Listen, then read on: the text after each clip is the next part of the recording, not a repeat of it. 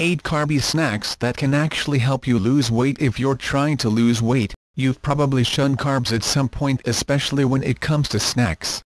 But while refined carbs like goldfish crackers and Pop-Tarts can spike your blood sugar and derail your weight loss goals, your body actually needs healthy sources of carbohydrates, like whole grains, fruits, and veggies, to function. Here is no reason to fear carbs, says Alice Shapiro, RD, co-author of Should I Scoop Out My Bagel? They are high in fiber and extremely satisfying. Plus, if you exercise, you need carbs for energy to fuel your workouts. Banning carbs from your diet can actually set you up for weight loss failure in the long run. It's possible to cut out carbs entirely for a short period of time, says Shapiro. But eventually your body craves them, which causes you to overdo your portion size when you start eating them again. To keep your carb cravings from pushing you into a giant bowl of Cheetos, try these 8 Carby snacks that are actually good for weight loss.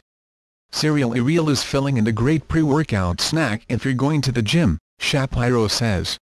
Lot of people think of cereal as forbidden when it comes to weight loss, but you don't need to deprive yourself. Satiate your Saturday morning snack attack with a bowl of whole grain cereal and milk. To get this right, pass on the marshmallows and sugar-coated flakes. The ideal cereal has 3 grams of fiber or more, 8 grams sugar or less, and should register at 150 calories per serving, says Shapiro. That's about 100 calories for 3/4 cups of cereal and 50 calories for a half cup of milk, she says. Popcorn at just 30 calories per cup, you could have 3 or 4 cups of popcorn as a snack and still reach your goals, Shapiro says. Plus, popcorn is high in fiber, which makes it an appetite-suppressing snack, she says. Just steer clear of the butter-drenched, super salty movie theater popcorn and pop your own kernels, says Shapiro. You can even get fancy by giving your homemade popcorn a spritz of olive oil and a dash of pink Himalayan salt, she says. Get closet to your weight loss goals with Women's Health's Body Clock Diet.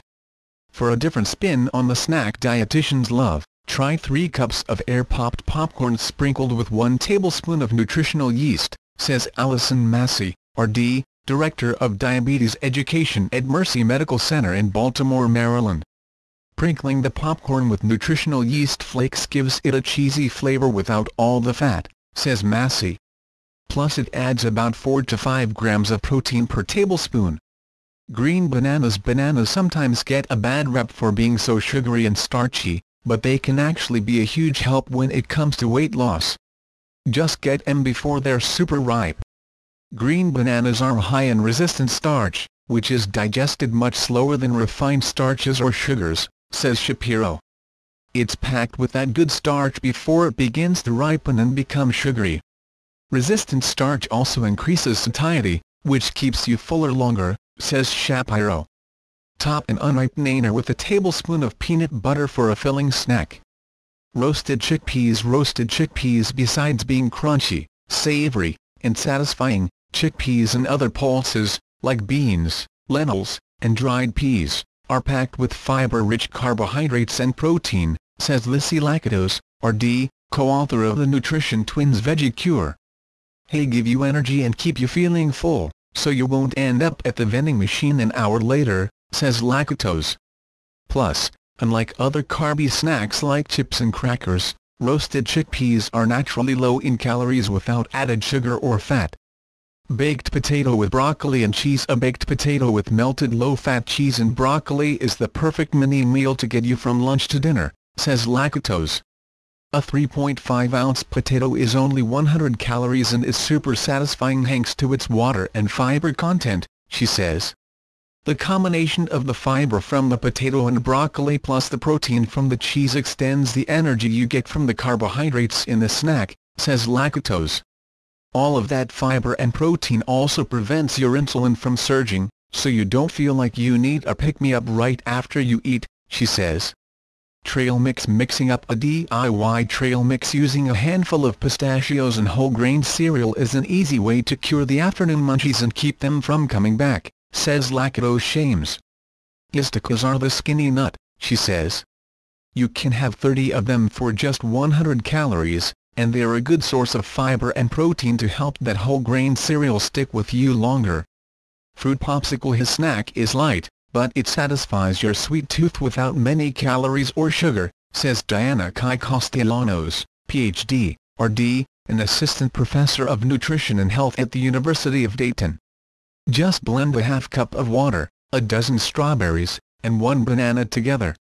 Then, pour the mixture into 4 molds and freeze. Granola parfait. Since it's rich in whole grain carbs and packs a punch of protein, a parfait is the ideal way to refuel your body after a long workout, says Jackie Nugent, R.D., author of the All Natural Diabetes Cookbook and spokesperson for Kind Snacks. In a small cocktail glass, layer granola clusters with fresh or thawed frozen berries and a couple dollops of plain Greek yogurt, says Nugent. The combo of protein and fiber-rich carbs will keep you satisfied, which is beneficial for managing weight, she says. Her granola pick, Kind Healthy Grain Clusters 50 gram serving has 32 grams of energy-boosting whole grains.